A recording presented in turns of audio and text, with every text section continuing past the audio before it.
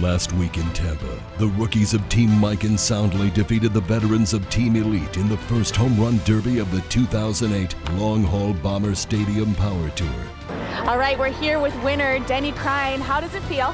Feels good, feels good. I'm a little worn out. That gets your adrenaline going and pretty fast paced, but it feels good. How about winning as the rookie team? What do you think about that?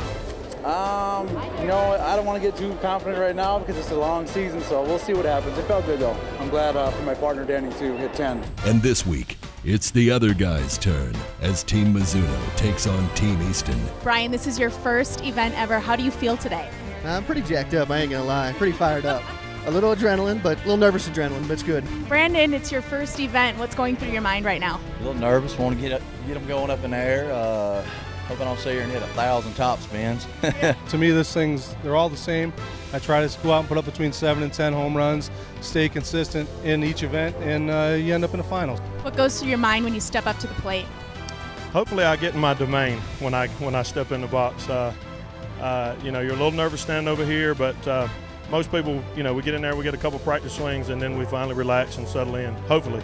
These 4 teams will be performing in stadiums all across the country this summer, vying for softball glory, as well as a customized 2009 Viper motorcycle.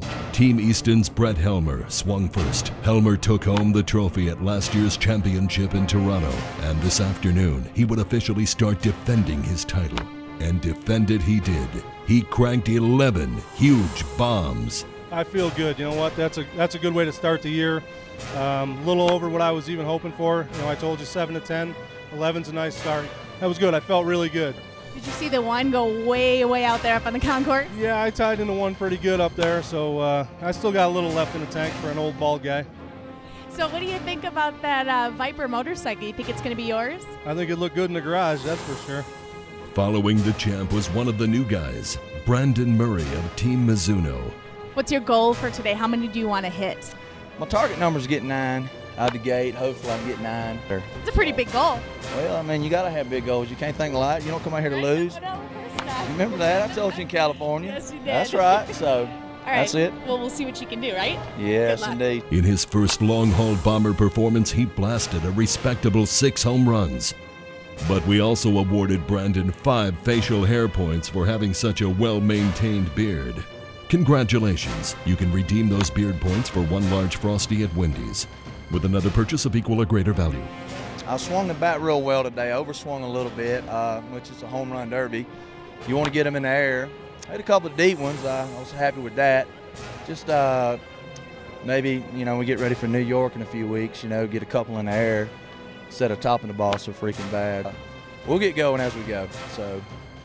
Wanted a few more. I'm still disappointed on that 6. I'm still aggravated with it right now. So. Well, we'll talk to you next time in New York then. Thank you.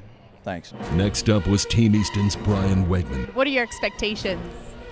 8. 8's my goal. So if I get to 8, I'll be real happy. Also competing in his first ever long-haul bomber home run derby. But you would have never known it. Wegman looked like a grizzled veteran out there, attacking each pitch like he's been doing this his whole life.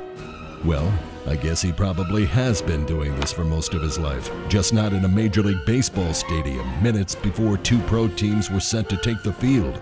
Wow. Okay, so you said your goal was 8, and today you hit 9 home runs. What do you think about that? I'm happy. I'm happy with that. You got 20 as a team. 20 as a team, even better. Yeah. 20 as a team. That's good. That's real good. Congratulations. Yeah, thank you. It's good. So you've got a rookie teammate here with 9 home runs. What do you think? I told you he'd do good. You asked me before we went out how I thought he'd do, and I said he'd do well, and he sure did. You put up, 9 home runs every weekend in this thing, you will be in the finals guaranteed. Team Mizuno's Rusty Bumgardner would have to hit out every one of his 15 pitches to give his team the win. Well, and we're just glad to be back on the stint here and doing this stuff. Been out for 2 years, so no matter how many times you do this, you're going to get nervous. So, I got goosebumps all over me and butterflies running through my stomach. So it's, it's an honor, it's a privilege to come and do stuff like this. So, that's the way you got to look at it. After missing the last 2 years of competition, Bumgardner was eager to strut his stuff in the batter's box once again. He strutted just enough to tie Wegman with 9 home runs of his own. Not bad, but maybe he's still a little rusty? Oh man, that was bad. I'm sorry. I'm really sorry for that horrible pun. All right, Rusty, in your first appearance, you had 9 home runs, tied for second place. What a great start. What do you think about that? That's pretty good. You know, never happy, satisfied, but you know, I'll take 9. I'll take 9 every weekend. That's a good number. As a spectator, I think you had one of the longest balls. Did you see that? Well, thank you. I appreciate that. That's normally my problem. I try to hit them too far and don't hit too many. After one event, Team Easton has jumped out to the overall lead. 20 combines a big number, and that'll stack up with anybody, I think. I mean, we're both swinging the same bat, and they're real good bats. Easton put out a good product this year, and it showed a little bit right there. That's good. Do you guys have any bonding activities planned for the two of you? Well, if lunch is a bonding activity, then yes.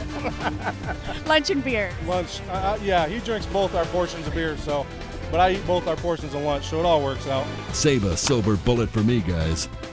You know, once again, it's an honor and a privilege to be able to come out here and do this stuff. So, you know, we're still deep in our heart. We are competing, but, you know, hopefully we come out here and put on a good show for everybody. He feels that he should have hit a couple more. I feel that I should hit a couple more.